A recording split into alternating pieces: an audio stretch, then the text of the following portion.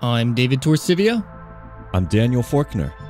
And this is Ashes, Ashes, a show about systemic issues, cracks in civilization, collapse of the environment, and if we're unlucky, the end of the world.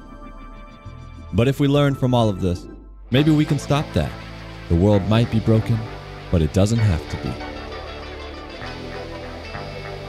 Now this week, Daniel, I wanted to take a chance and have a little bit more of a relaxing show. It's the new year. It's 2019, baby. This is, I guess, officially the second year of Ashes, Ashes. We've been around a year at this point, so that's exciting.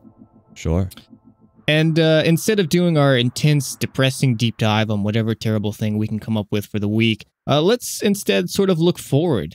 We always try and spend a time on every episode with what can we do to inspire some sort of positive action to end these negative things that we talk about. But let's maybe instead spend an entire show on this idea and look at people around the world who are doing incredible things, organizations that we can maybe join, and also talk a little bit about what you and I are doing in the front of all this disaster and the really crappy stuff that went down in 2018. And hopefully this year, because of our actions, because of other people's actions, and because of a world that wants to get better, 2019 will be looking up.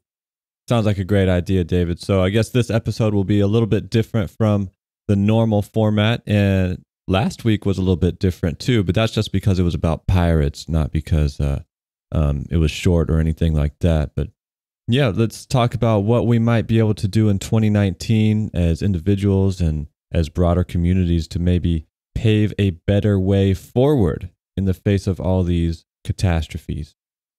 I've been trying to make some changes in my own life, David. If any of you listened to our Harvard episode where we went there and spoke at a conference, you know that I used to work in real estate and I've been trying to get away from that line of work and maybe find a place in maybe some nonprofit work. It's still new to me. I'm still trying to figure out some work I can do that I can feel proud to do that's going to impact my community. I've signed up for some volunteering in the near future to try and get my feet wet in the whole nonprofit world. It's still new to me, David, so I feel like my transition from the business world to something else has taken perhaps longer than it should, but it's been a long journey learning about all the systems that interact with my life and coming to terms with that, developing my own thoughts and values and trying to figure out how to move forward is certainly a journey, but I'm hoping to ramp up on the action side. Since we do a lot of theorizing here on Ashes, Ashes, I need to balance that account. One thing I really want to drive home, Daniel, in this episode and throughout the show is that it's never too late. You sound like you're guilting yourself a little bit for not taking these actions earlier, but we all go through a different journey. Our process to coming to terms with what's going on in the world around us, of learning about all these things that are, for the most part, completely hidden, often intentionally so, from our day-to-day lives is long and slow and different for everyone. And it's never too late to realize these things and to turn these pieces of knowledge that you get about why the world is messed up and how it's messed up and who is messing it up, and turning that into, instead of depression, but some sort of inspiration to do something about it. Absolutely. And I want to talk about that, this role that depression and anxiety plays in our lives. I think people take for granted just how much we grasp to certain worldviews and how earth-shattering it can be to have our worldviews challenged. Before we started this podcast, when we were just two people talking on the phone, David, exchanging books, discussing these ideas, climate change was a little bit new for me. And when I was coming to terms with the scope of these problems, there were days where I couldn't get out of bed. I was paralyzed. I'd lay on the floor and cry because of just the way that it affected me.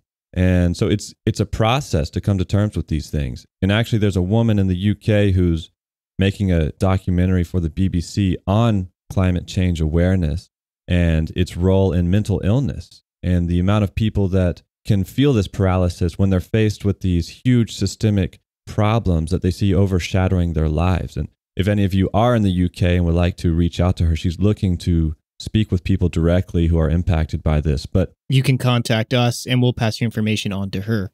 Sure. But I also, through my own experience, have realized that there is a liberation that comes from pushing through that initial anxiety and grappling with a new set of values and being okay with a little bit of uncertainty. There's a liberation that comes from realizing that there's parts of our history, parts of our country's histories that have been hidden from us. There's aspects of the companies that we support that are hidden from us, and learning about these truths can be really unsettling. But once we learn them and we can process them, it gives us a new way to move forward.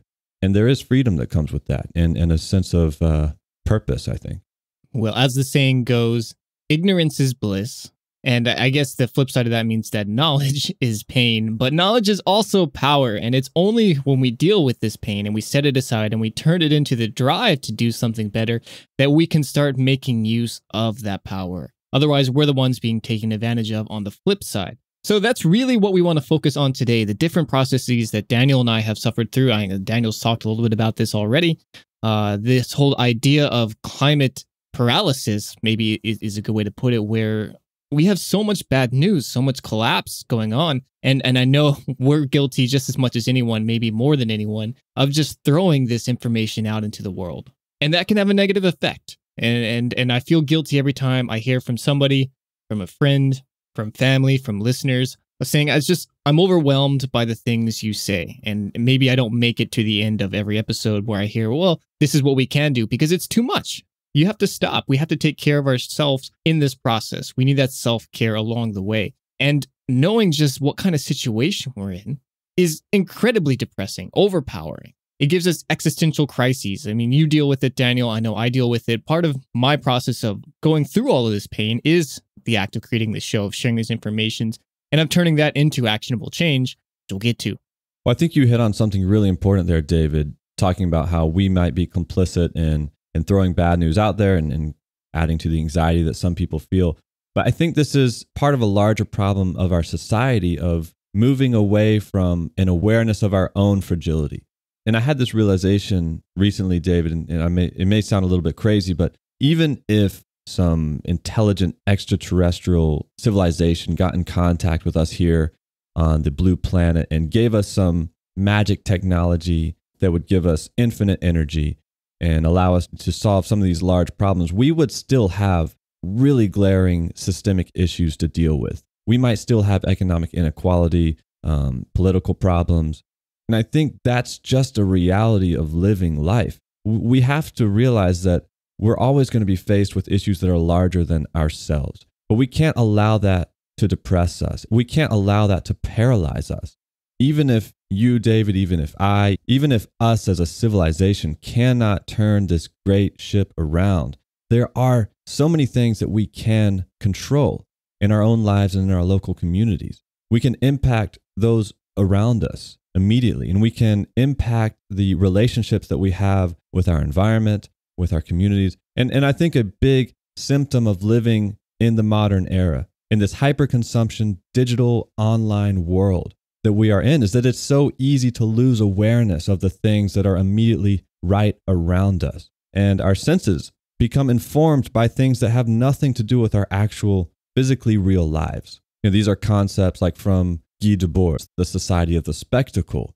We let the things outside our reality control us, and we can end up becoming blind to our own environment. And I'm reminded of this issue we discussed, David, in episode 20, Irresistible, that show about antimicrobial resistant pathogens. And that's the loss of local news. And I notice this now when I go to friends' houses and I see the new Amazon computer that's in everyone's homes, and it's recommending news stories from around the world. But none of these stories that we're all consuming have anything to do generally with our local communities, our own neighborhoods.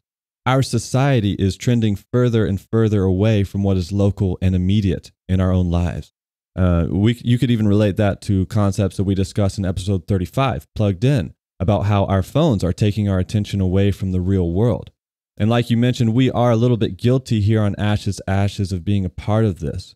But look, at the end of the day, yes, the issues we discuss are important, and we all need awareness of them, because that's how we are going to learn. It's how we can avoid making repeated mistakes, and it's how ultimately we're going to design and create a better system for our future. But we have to always keep in mind the whole point of learning and discussing these issues in the first place, and that's to inform action and our own decisions. If we live in the digital or in a book, always consuming information and knowledge of these problems, but we never actually do anything, and we have nothing to show for it but anxiety, despair, and fear, then we're wasting our time. Don't let the knowledge of some drought and some sea level rise on a distant continent cripple you and prevent you from making a difference in your community right where you are. There's an old organizing maxim that I think applies really well here, Daniel, and that is think globally, but act locally. And if we can really take that to heart in all the actions that we do, remembering that our actions around us do have global implications, but we can only really touch the people immediately in our communities, then we're on a good step forward from there. What helped me, David, is realizing that, we're all going to die. I mean, at the end of the day, right? But we were always going to die. Whether this climate change is happening or not, even if we somehow avoid the climate catastrophe, we still have the heat death of the universe to deal with. I mean, right? The only difference is we're dealing with it now as opposed to later.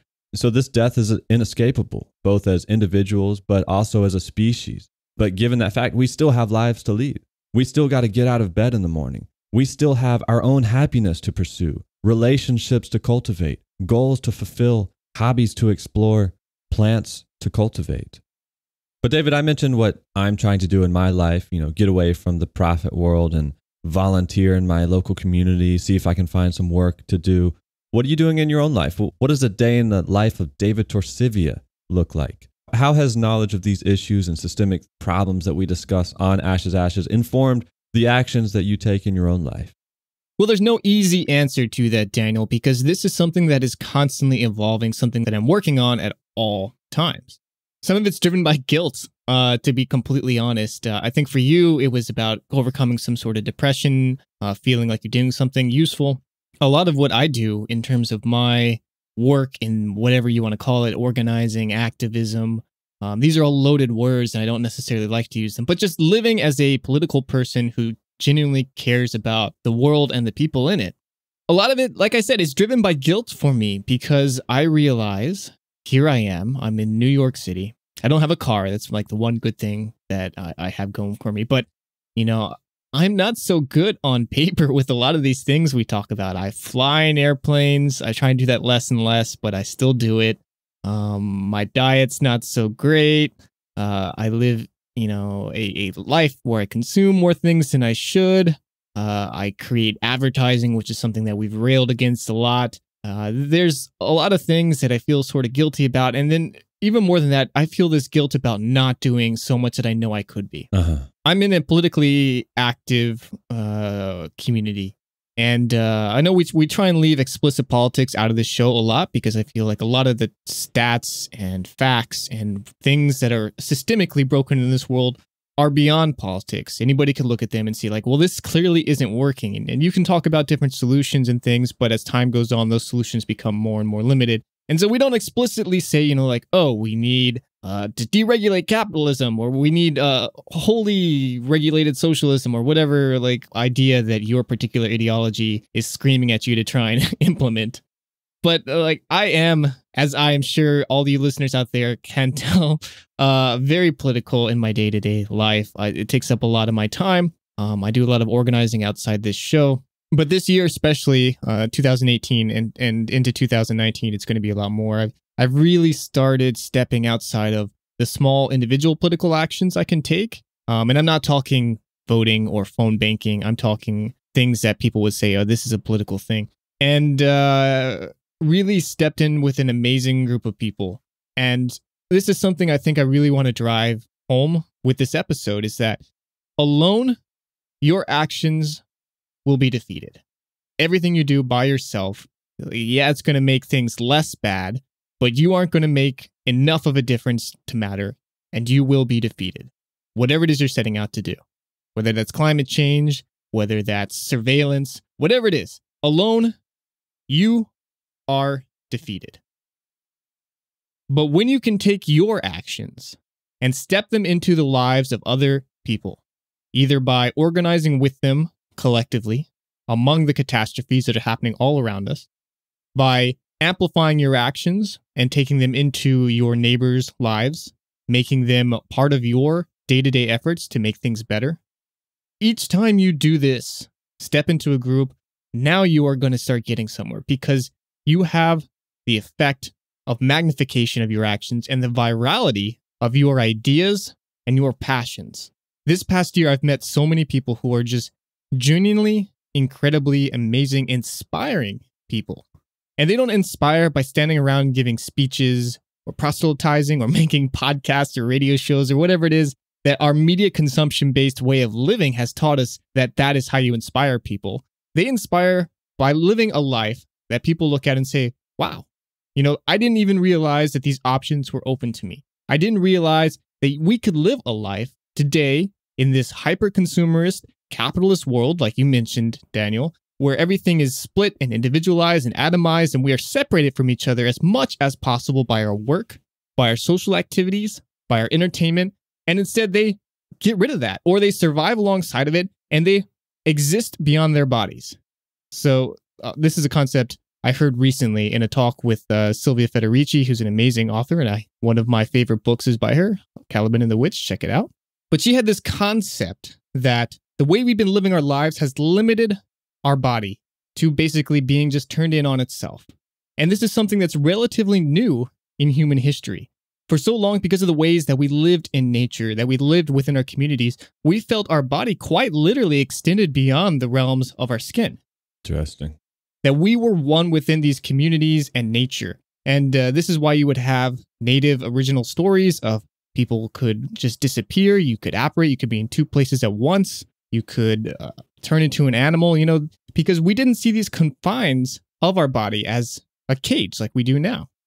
It's really hard to wrap your mind around this idea at first, but as you start thinking about examples of the way that we cut ourselves off from our environment, whether that's the artificial environments that we create, our social environments, or the natural environment, this suddenly starts making a lot of sense. But when you can separate that and move past that limitation that we've artificially created for ourselves, you start touching people. You start touching their lives. You start touching your community, and you start touching the natural environment of the world. And honestly, unfortunately, this is sort of a painful process at first because so many people are damaged right now. There's so many lives that are hurt by the world that we're living in, by the way that we choose to live our lives. And it's painful at first. I've encountered over the last year some people who are living in really tough circumstances, and you want to help them, and you reach out to them, and you're doing what you can, and it's never enough. It will never be enough, the actions you take. And that's something you have to learn to deal with. But you take those actions anyway, and you help a little bit, and somebody else helps a little bit, and somebody else helps a little bit, and eventually those wounds heal, and you can see it happen in front of you. And it strengthens you, because you heal in that process as well, because you are reaching out and directly touching their body, and you two are one at that moment. And I know this is getting spiritual and mumbo-jumbo-y, but it really is true, because collectively, we are the human species, and collectively, we are the natural environment of the earth, and collectively, we are Earth. The earth itself, Mother Nature, these very old concepts, but they're there for a reason, because for most of our lives, the way we've experienced life has been that way. Well, let me step in, David, and maybe offer like a practical illustration of what you're talking about, or part of what you're talking about. And I was inspired. I listened to a talk recently that Jamal Joseph, one of the Panther 12, was on, and he was talking about community organizing. And community is a word that we throw out a lot, especially on this show. Yeah, exactly. And as people have pointed out, sometimes it's not clear what exactly it means. And we talked about in our voting episode how political participation should extend well beyond the voting booth, but into your communities, actually making change. But I always had this idea, like, what does it take to be an organizer? What does it take to do these things? And I had this idea that you need to join some huge organization, political party or something, and join some huge thing. But what Jamal Joseph said really inspired me, which is to make a difference in your community. All you have to do is recognize that there is an issue, talk to the people around you, brainstorm a solution, and then work together to solve that problem. So let's say you live in a neighborhood or you're in an apartment building, and maybe you have a problem, which is, hey, food is expensive in this area, and we're all stressed because we work a bunch. We don't have time to cook. So we all end up eating fast food, and it's very unhealthy. Let's say you go door to door just to 10 neighbors. Either that's you just walk down the hallway of your apartment building, or you just go down the cul-de-sac in your neighborhood and you just knock on the houses and you say, look, there's a problem in our neighborhood, which is food is expensive and we work a lot. I have this idea. What if we pool our money? Once a week, one of us, which we can rotate this role, will go to the grocery store, buy a bunch of food, and then we'll have a community kitchen in which one family will cook for the week and we'll all come to the house and we'll participate in this. And then next week, that role will go to the next person. If you were to do that and implement that, you have just participated in your community. You've just organized the people around you to solve an immediate problem. And it doesn't take much, and it's so simple. And think about how that one little action would bring people together. And now when you're in that community kitchen, you're not just cooking, you're not just providing healthier food. Now you're having discussions. What else is a problem in this community? Oh, well, we don't have enough native species, plant species in our neighborhood. Well, let's talk to some other neighbors and maybe we can get something going on there. That's all it is to be a part of a community, is just talk with each other, identify problems, and come up with solutions and then implement them. And anybody can do that. And I think that idea is really profound. And it's something that's so absent from, what you're talking about, David, is our society has become so far removed from that idea. Nobody even talks like that. That's a strange thing. I mean, there's people I know who are living in neighborhoods who have been in a house for years and hardly even know their next door neighbor's name. And we can all start to reverse that trend. This is one of the things that I think is really important to understand. And you brought it up earlier, Daniel, but understanding that political participation or organizing or these loaded words don't have to be things that are hard, that are only done through these card-carrying organizations that the police are monitoring or whatever it is. It's a group of people coming together and deciding to do something. Or one person saying, I want to do this. I'm going to talk to some people and we're going to do it. And that really just has to be that simple. And a group of people, most likely, is going to be people you know and people you should know, people who are around you. In many cases, like you said, this opportunity of talking to your neighbors is a great way to jump into that. I had somebody recently who found out about a program. It's called jail support or prison support. And basically the idea is being arrested really sucks. And when you go to jail, they hold you for however many hours and they release you. And when you get out, you're feeling like shit. You probably don't have a ride home because you haven't been able to contact anybody. You might have your shoelaces taken away from you. You're hungry, you're thirsty, or whatever it is. Like, it's a really low point in people's lives. And lots of people who were just in the wrong place, wrong time, or got caught up in some dumb thing are at a low point and very vulnerable right there and very liable to make some sort of mistake that puts them back in this whole system again. And so instead, what people have done with jail support is just you wait outside a prison with juice boxes, shoelaces, snacks, coats, a phone that you can call Uber or Lyft or something for. And when somebody comes out, you say, hey, I'm here to talk. If you don't want to talk, here's some snacks. Here's these things that they were taking from you. Let me get you a ride home. And just shows that somebody is out there caring. And so somebody found out about this. They're like, oh, this is great. This is inspiring. Where do I find organizations that do this? Was the first thing they said. And what I told them is because they were in a different city. I didn't know the organizations there. It's like, you don't need an organization to go do this.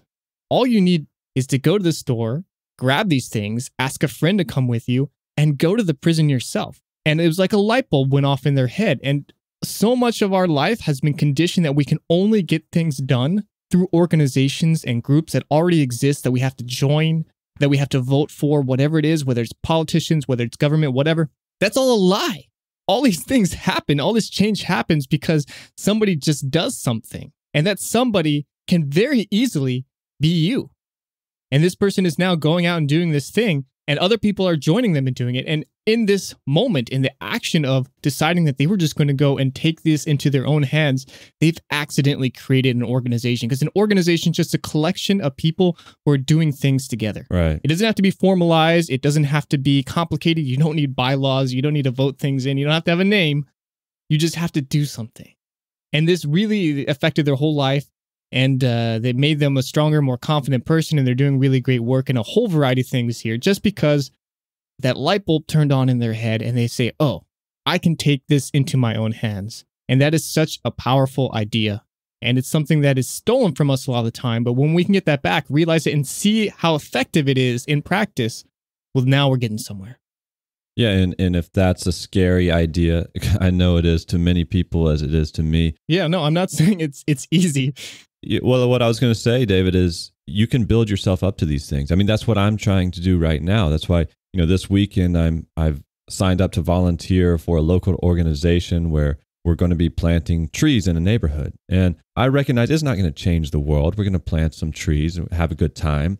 But through that process, I'm training myself to take action. And through this process, maybe I'll meet some people. And through that, I'm going to get more courage to say, yes, I can make a difference in my local community. I can actually go out. My hands can do something. I can bend over and I can move dirt around and I can make a change that people are going to see and that I'm going to know is there. And I think that confidence is what will allow you to then say, well, okay, I did that through an organization. What else is in my immediate area that I can do without needing to sign up for anything? I can just go to work and do it myself or rally the people around me. Mm-hmm. And, it's a process. It's like I mentioned at the very beginning of this. It took me a long time just to get myself out of bed regularly after learning about many of these issues. It's a process. It's a journey. You should be patient with yourself. Don't be hard on yourself. That's one thing we do a lot in our societies. We beat ourselves up for not doing enough. I know you mentioned that, David, the guilt, but we live in a highly complex society that has built all these systems around us. I mean, this is something we talk about in episode 11, Designing Deception, that the history of our economy and our culture that surrounds that economy, it's full of these public relations companies, these investment bankers who have all worked so hard to rearrange our lifestyles behind the scenes, to direct our behavior, our purchases, ultimately to fuel the profits of these companies that are responsible for much of this greenhouse gas emissions and the climate catastrophe we're now facing. But this deception goes so much deeper than simple advertising to include the floor plans of the houses that we buy that have been designed to encourage certain purchases, to the celebrities and athletes that are manipulated to espouse a certain way of life. We cannot possibly see all the ways we're influenced by these hidden forces. But if we question our lives and our behavior, we can begin to uncover some of these patterns. We don't need to feel guilty or feel bad about ourselves. We just need to recognize that they're there so that we can start to change them.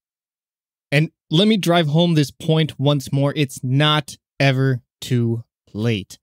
I know we feel guilty. I know I said I feel guilty about not doing things, but it doesn't matter. Don't let that hold you back. You can step forward at any age, at any point in this process, and do something really great. I know a lot of organizing, activism, whatever, looks like it's dominated by young people, and that's really encouraging and exciting to see.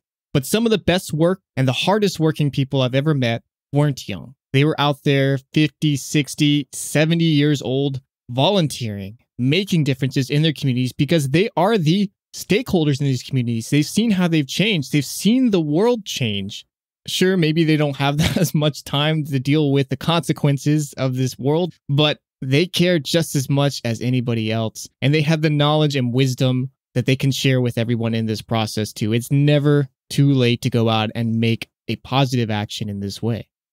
But let's pause for just 1 second and change the topic a little bit and shift focus from what Daniel and I are doing and what you can do in an individual as part of these organizations, and instead look at what you can do just as an individual.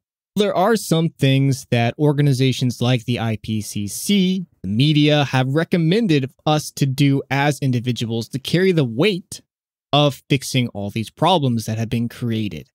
These things are ranked in terms of high impact actions and then low or moderate impact options. And the things you hear a lot in the media are very small things, recycling, driving a hybrid car, upgrading your light bulbs, these very little actions that are easy to do and that somebody usually profits off of you doing.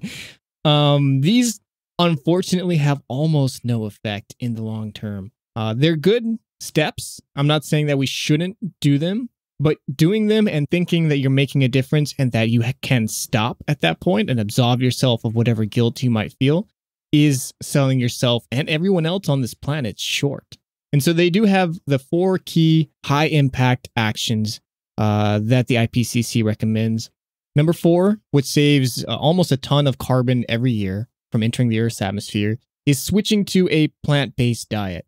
And I know this is scary for a lot of people. Everyone gets angry about vegetarianism or veganism or whatever. And so ethical considerations aside, only looking at the environmental aspect of it, you don't have to just snap your fingers and immediately go fully veg.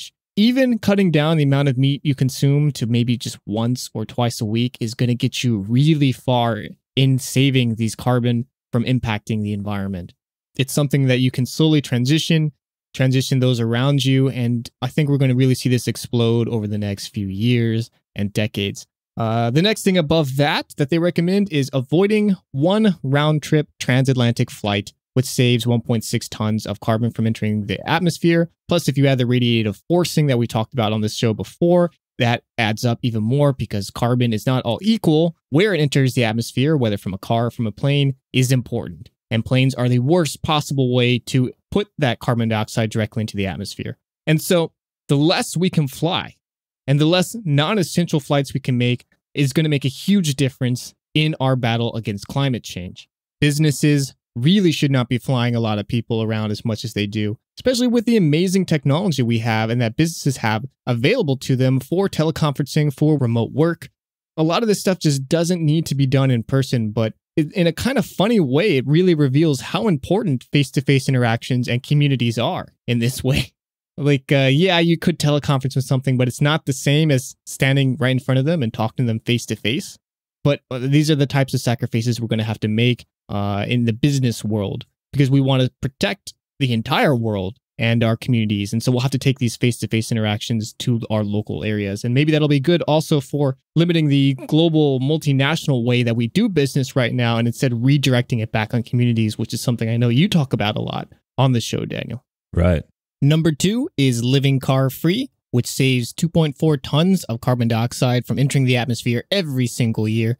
And I know that's not realistic for most people. Unfortunately, a lot of us live in suburbs and rural areas where you just basically have to have a car. We can't all live in New York City or the few cities that are finally adding public transportation options. But we can be conscious about when we're driving and drive less in the same way that we're trying to limit our meat intake instead of going immediately full vegetarian, full vegan. We can do the same with our driving habits. Try and spend a little bit of extra time taking public transit, riding a bike, walking somewhere if that's an option. Try and combine trips as much as possible. Don't run out just to grab some fast food and then come home. These things all add up, and by the end of it, you are making a measurable difference in how much carbon is being released into the atmosphere. And this last one is oftentimes controversial for a number of reasons, some of which we've delved into in the show, episode 39, Impacts of Growth, and that is not having an additional child. So for every child you choose not to have, you save almost 60 tons of CO2 equivalent emissions every single year. This isn't to say that we need to go out and sterilize everyone, because that's absolutely not what is being said here. But it does say that if you have the luxury of choosing to reproduce, and if you had a plan for 4 or 3 or whatever children, have one less. It's going to be better for the world and probably better for you and your family. Or to put it into numbers, David, according to the IPCC, a U.S. family who chooses to have one fewer child would provide the same level of emissions reductions as 684 teenagers who choose to adopt comprehensive recycling for the rest of their lives. Very quickly, you can see how some of these actions, like recycling, are really just passed off on us so that we carry the blame of the actions of these giant corporations and state organizations, instead of focusing on the fact that, well, by ourselves, we're not going to make a difference, and we need to collectively come together to do something about that. And there are people who are thinking about that right now. Exactly. I think as useful as it is to think about how our individual actions either increase or reduce our carbon footprint, whether that's having fewer children, flying less, again, if the responsibility is on us as individuals, we're never going to succeed because, like we mentioned, it is the systems through which we all live in and are directed, which need fundamental change. And like you mentioned earlier, David, if we are alone in our attempts to change the world, we will fail. We will be defeated. But there's another concept, David, and this comes from something that was endorsed by Extinction Rebellion, also known as XR, which is a global movement that started in the UK but has rapidly expanded to many countries worldwide. And it's a campaign, a movement to hold our governments accountable to prevent this climate catastrophe from wiping humans and much of the rest of the life off the face of the earth. But there's a video they endorse in which this concept is driven home that in the West, we often follow a utilitarian model where we look at our actions and we say, what is the outcome? I mean, this is really common when it comes to corporate decisions, investment decisions. We look at cost benefit ratios. We look at risk profiles and we say, what is the best action to take given the risks, given the possible outcomes? But there's another way to evaluate our actions, and that's based on ethics and values. And that's what we can all strive to do, is transition away from this very Western scientific utilitarian model and into a value model that says, look, this is what we fundamentally believe is morally good, morally wrong, and we're going to live according to our values, whether or not we succeed. And I think that's a great way to think about going forward, with courage and with values, because so often we've discussed these issues and I've heard people say, but what can we really do? Can we really make a difference? And I want to offer another way of thinking about it, which is that fighting for what you believe, fighting for a better world, is a noble pursuit in its own right. The struggle itself is a journey worth going down. Whether or not we succeed, the fact that our world is in a crisis and that our future is threatened should mobilize us to fight back for a better world. And if we fail, at least we went forward with courage and we took a stand. But if you do want to look at the risk analysis, we certainly have a better chance if we all go forward in that direction, right, David? Yes, we do, Daniel. So we really encourage you to check out Extinction Rebellion. They're doing some really inspiring work, and they've realized that resistance at this point is just that, resistance to annihilation, and that the only resistance that will work from here is outright rebellion, right there in their name. And though they encourage nonviolent protests, civil disobedience, things like that, the language they've chosen to use has shown that this is no longer about climate change or the individual actions, but a collective war that is being waged by all of us who are being shit upon by the elites and politicians of this world, who have decided that they would rather protect their bottom line rather than the life of this planet, and the collective of all of us rising up and saying, not anymore. This cannot go on any longer, or you will face the consequences. And then there's a very heavy ...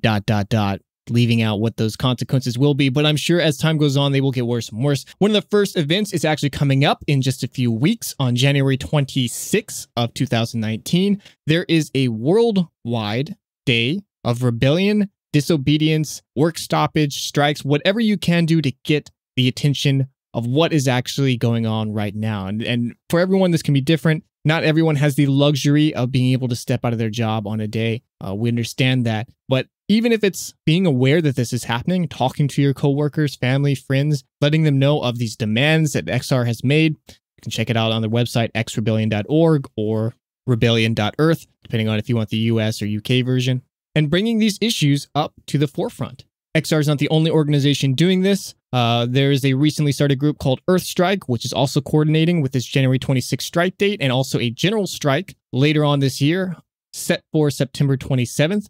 And they also have a list of demands of things they want done. It's worth checking out their website as well, earth-strike.com. Though I think they also have some other sites. It's worth just Googling them. We'll link the ones that we can find on our website if you want to read out more about all this. But these groups are actively meeting up. There's probably an organization nearby having monthly or weekly meetings at this point, so you can get connected to other people who genuinely care and want to make a difference. And if there is no group in your community, you can be the person who does start that. Both these groups are explicitly non-political, concerned instead with the protection of life on Earth. But if you do want to get political, there are a number of organizations that are doing things in this line. We can link some of them on our website. You can also reach out to us directly, and I can point you towards some depending on which city you're in. There are so many ways to get involved, so many things you can do. And once again, if you can't find these, if none of these sound to your liking, you can be the person who steps out and creates that new movement, that new organization, and drive it forward. The Earth Strike group actually was inspired by a Reddit post on a Chomsky subreddit where somebody said, "Am I crazy? Or could we have a general strike to save the world?" And people said, "Yeah, you are crazy. Let's do it." and now there's groups all around the world, tens of thousands of people organizing this right now because somebody just said, "Hey, let's do something." And they weren't anyone special. They weren't an academic. They weren't a politician. They weren't a movie star. They were nobody, just like all of us are. But they said something. And when you say something, and when you do something, people respond. And in these times, these end times, maybe, people are looking for something to do because they know the world is broken. We all feel it in our souls. We feel it in the way that we interact with each other, in the world around us. And we're looking for something that we can do, a way to step out of this. And when we are given that opportunity, in my experience at least, people jump at it. It's scary, but that's where the change starts. Well, here's to jumping into 2019, David. But as always, David, that is a lot to think about. But think about it, we hope you will, and do something about it, we hope you are inspired to do so. You can find more about all these groups, organizations, thoughts, ideas, as well as read a full transcript of this episode on our website at ashesashes.org. A lot of time and research goes into making these episodes possible, and we will never use ads to support this show. So if you like it, would like us to keep going, you, our listener, can support us by giving us a review, recommending us to a friend, or supporting us on our Patreon page at patreon.com/ashesashescast. Thanks to everyone who provided that initial support and helped us get to our first goal to meet our fixed monthly costs. We're working on what our next goal is going to be. We have some ideas that will make the show better, but we're still working on the details, so stay tuned for that. We'd also like to take this opportunity to encourage all of you to maybe make a couple New Year's resolutions or do a little homework for this show, if we want to call it that. Join me in volunteering in your local community. Maybe once a week, once a month, whatever you can do. Anything helps. Be sure to check out one of these organizations, either XR or Earthstrike. They're both doing great stuff, and it's a good way to get your foot in the door to how you can impact some of this positive change. Meet your neighbors. See if you can identify a problem that you all deal with, and maybe come up with a plan for how you can all solve it together. And if that sounds like too much work, even going out and making sure that you know them and that when you pass them on the street, you wave to them because you recognize them, I think would be a big step forward for a lot of neighborhoods that I've unfortunately witnessed. Get to know your community. And take care of yourself. Remember that your mental health, your happiness should be a priority. We want the world to be a better place, and you are a part of this world. So go out and exercise, find a hobby that you enjoy, find a way to de-stress from all these issues, and treat yourself. But not with mindless consumption. Oh, yeah. You get the idea. And we'd love to hear about what it is that you're doing in this world. And in fact, I would love to be able to highlight the interesting things people are doing around the world, listeners of our show. So if you know people who are doing incredible stuff that you think are making a difference, whether it's small or large, write to us about it. We'd love to hear about them and highlight it on this show. You can reach us at contact@ashesashes.org. And we've gotten all sorts of great messages from people who have started farms, who are beginning to rip out lawns, who there's somebody who even threw a rave in order to distribute some of these ideas. And we're really pumped and excited about the very interesting, creative, and clever way that our listeners are taking their actions into this world and making it a better place. Next week, we'll be back to our regular format, bringing some research to you on a topic that is to be decided, but we've got a couple in mind. So we hope you'll tune in. Until then. This is Ashes Ashes. Bye. Bye-bye.